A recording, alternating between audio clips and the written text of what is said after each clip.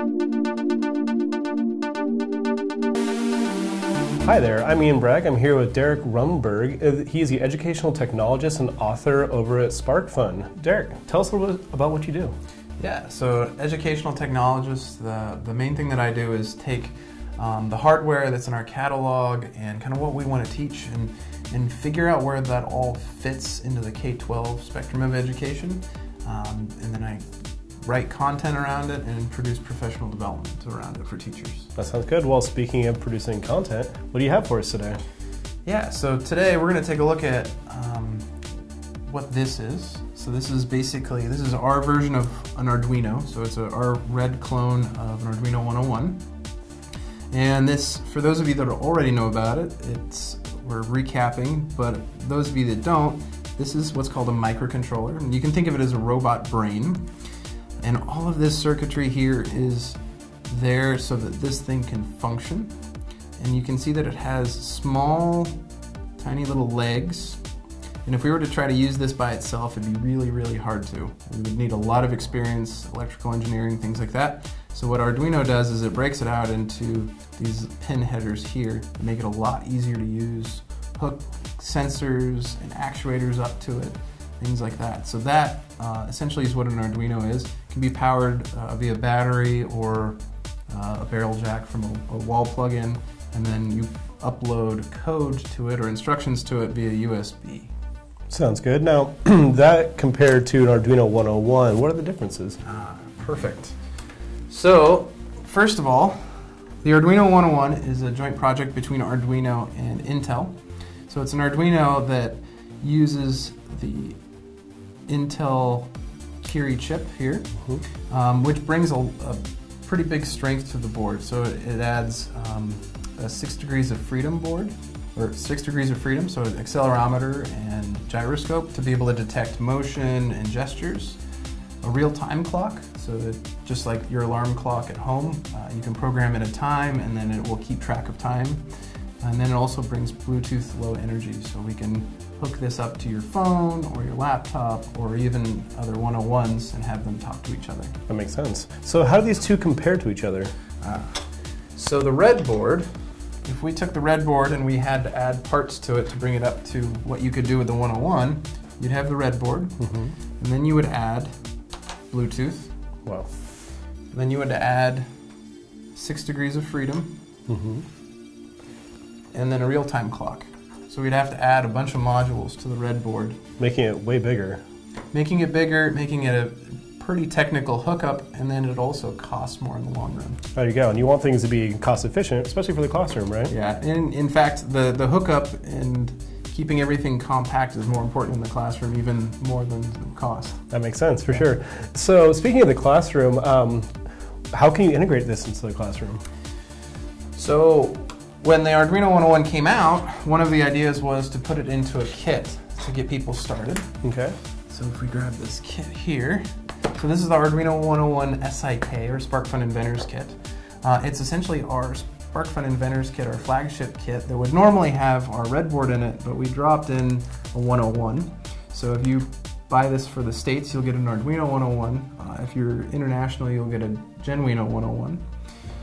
And then all of the parts you need: motors, a breadboard, USB cable, batteries and a battery pack, everything you need to get started, and it comes with a 21 circuit or an experiment guide. That sounds great. Cool. So how can you give me an example of how we'd actually combine these into something? So if you're a teacher, the first thing I would kind of have you start doing would be think about walking through the experiments with your students. Maybe do experiment 1 and experiment 2 together, and then think with your students about what projects could you build with that experience. Okay. So an example here is actually, this is my 5-minute robot. Oh, looks great. So this is the Arduino 101, 2 motors and a motor driver, which comes in the kit. And what this is it's a piece of cardboard modified into a robot. And so it literally is 5 minutes of construction, and then you can work with your students to teach them about motor controls and how to get this robot moving in terms of its basic movements, and then extend that knowledge into how do I control this from my phone now with Bluetooth through my phone, and building their own remote controls that way. And racing around the classroom, that kind of stuff. And straight off the table. Straight off the table, yeah, that's probably going to happen the first run, of course. Yep. So speaking of that, is it like an app that goes on your phone? Are there apps that go along with this? So there's a couple of apps that we use for controlling this that we use in the guide. They're all free. And then one of the really cool ones out there is actually the Google Science Journal app. So that Google came out with that to be able to use your phone for some physics experiments, things like that. And it actually has a Bluetooth plug-in so that you can hook up an Arduino 101 to it and use other sensors. So we've actually developed a separate kit for that. You can also upload the firmware to any Arduino 101 and use essentially the kit with it. That sounds great. And given this is an Intel product, are you guys working with Intel in any certain way? Yeah, we've worked with Intel in a number of different ways. We've been a professional development provider for them, and we go out and deal with teachers in the classroom, but also they've localized some content for us. So the guide is now in French, Chinese, and Spanish. So if you have students that know those languages, they can read it in their native language, or if you're a teacher that's in one of those countries, you can have some Arduino content that is localized for you. That sounds great. So I've also seen when you register there's some sort of giveaway here. Can you kind of give me a little more about that? Yeah, so if you formally register for this webinar, as well as the in-person vet workshop next week, your name will be dropped into a hat, and we'll pick at random somebody that will win a lab pack of these kits. And the lab pack is 10 SIKs and some spare parts, because we all know that students lose things and break things. So that's something to look forward to. That sounds great. So speaking of that, you're going to be there next week, right? Yes. So I'm going to be in the Intel booth and answering technical questions about the Arduino 101 SIK, as well as giving a workshop, which I've dubbed a circuit petting zoo. Nice, nice.